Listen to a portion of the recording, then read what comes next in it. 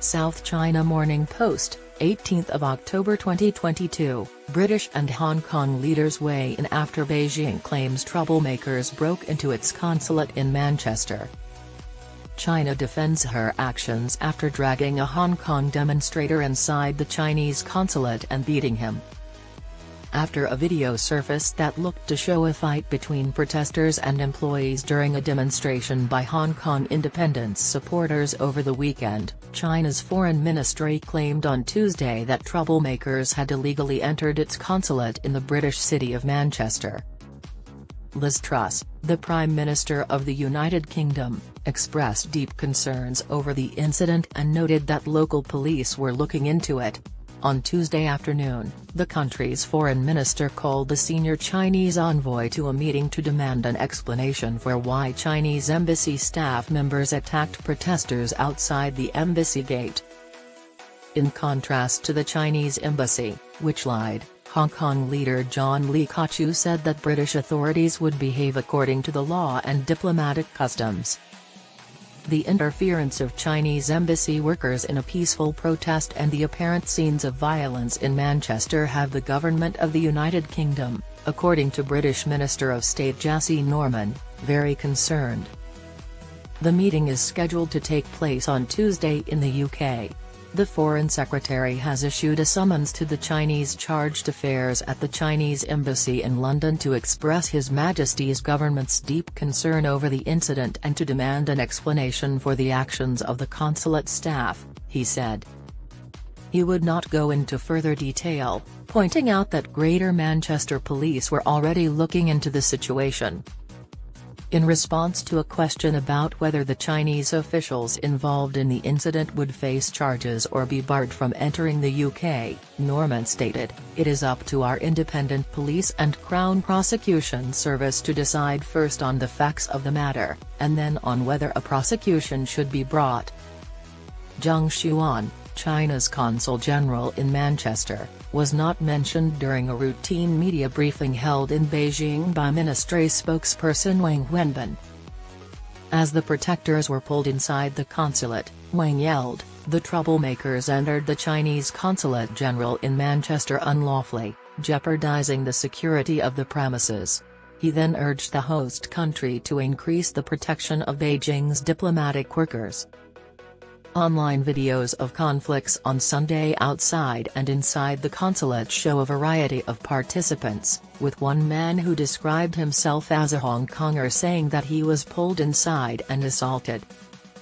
Before the commencement of the Chinese Communist Party's twice-decade conference in Beijing, protesters had posted placards with the vulgar language outside the consulate. An internet video that lasted a minute showed a fight breaking out as a man with grey hair and a blue scarf, who looked to have just left the consulate, attempted to take down one of the banners before returning inside. A fight appeared to break out at the consulate's entrance simultaneously. The protesters were immediately dispersed by police officers, who intervened to prevent them from approaching. In another YouTube video, a group of people have seen punching and kicking a member of the consular staff who works for an illegal Chinese police force. Later, he was seen entering the consulate's grounds. At the same time, they were also being insulted in Cantonese. A second man wearing a black helmet, before being given entry by British police, an illegal Chinese police employee who took away the protest props was also witnessed being held to the ground. According to Greater Manchester Police, their officers decided to interfere in the event on Sunday and remove the alleged victim from the consulate premises out of concern for his safety. The police claimed that when a few individuals emerged from the building and entered the consulate grounds, they dragged him there and beat him.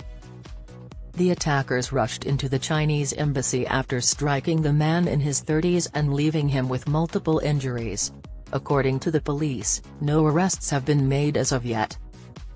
According to Rob Potts, the Assistant Chief Constable of the Regional Force, a full and thorough investigation is underway by our experienced major incident team detectives, and I can assure the public that all reasonable avenues will be explored to bring to justice anyone we believe is culpable for the scenes we saw outside the Chinese consulate on Sunday.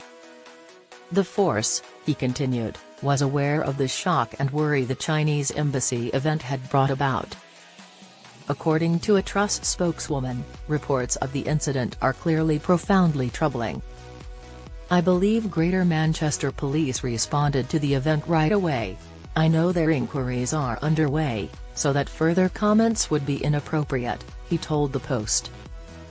The local government will handle the matter through the Vienna Convention on Consular Relations and the local legislation, Lee stated at his weekly press conference in Hong Kong on Tuesday.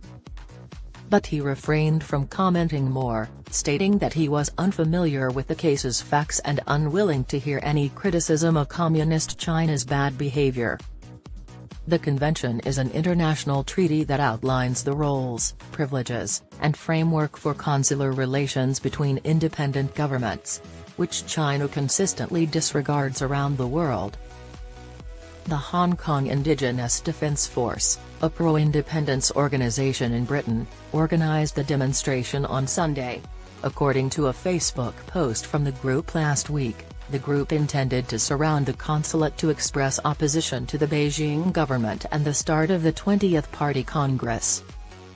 The Chinese Communist Party has invaded the freedom-loving citizens of Hong Kong, so they pleaded with supporters to join and do something that cannot be done in Hong Kong in the hopes that their message would reach the rest of the world through the media.